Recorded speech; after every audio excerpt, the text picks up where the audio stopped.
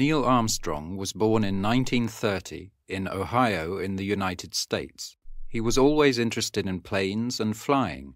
He learnt how to fly a plane before he could drive a car. After school, he went to university and joined the US Navy as a pilot. In the 1950s, the United States and the Soviet Union were in a race to send the first person into space. In 1961, the Soviets were winning when Yuri Gagarin traveled around the Earth. The US Space Agency, NASA, wanted to beat that by sending astronauts to the Moon. Neil Armstrong joined NASA in the 1960s and learned how to fly a spacecraft.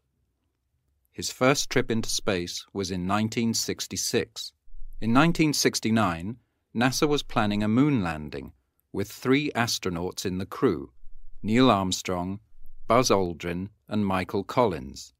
On the 16th of July, 1969, Neil Armstrong and the other astronauts left Earth in the Apollo 11 spacecraft to travel 380,000 kilometers to the Moon. It took 4 days. When they arrived, Michael Collins stayed in the main part of the spacecraft in orbit around the Moon, while Neil Armstrong and Buzz Aldrin flew a smaller part of the spacecraft to the Moon.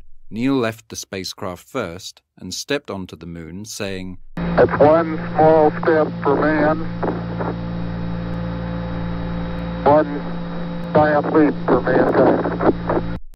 The whole world was watching on television. The 2 astronauts stayed on the Moon for over 2 hours, collecting rocks and leaving an American flag. They then returned to the main spacecraft and flew back to Earth. A US Navy ship picked them up after they landed in the Pacific Ocean. The USA was very proud that Americans were the first people to walk on the Moon. They organized a parade to welcome the astronauts home.